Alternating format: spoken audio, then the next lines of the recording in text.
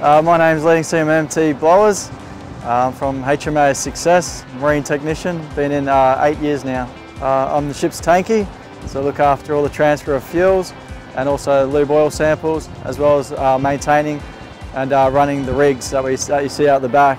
What I hope to take away from RIMPAC is definitely some new experiences, some new friends, and definitely some new capabilities of the way other countries do their mission, which is to fight and win at sea, and bring that back to Australia.